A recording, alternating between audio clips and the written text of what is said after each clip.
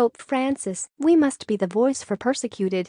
We use our own and third-party cookies to improve your user experience. By continuing to browse, we understand that you accept their use.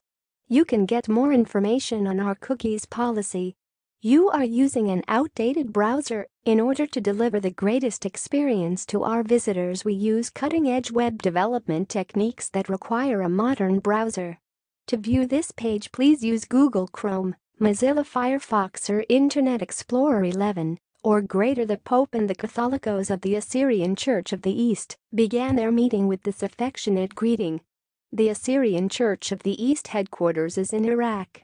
We share the great suffering resulting from the tragic situation endured by so many of our brothers and sisters in the Middle East, who are victims of violence and frequently forced to leave the lands in which they have always lived. The Pope spoke about the ecumenism of blood. He assured that the suffering of these persecuted Christians offers a testimony of unity. Afterwards came the exchange of gifts. The Patriarch gave this Assyrian cross to Pope Francis. The Pope gave him this olive tree of peace.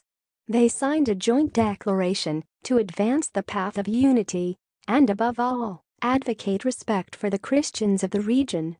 Furthermore, the Pope and the Catholicos Assyrian Church insisted that there cannot be a Middle East without Christians. They have the right to live in a safe and peaceful environment, especially those who want to return to their homes.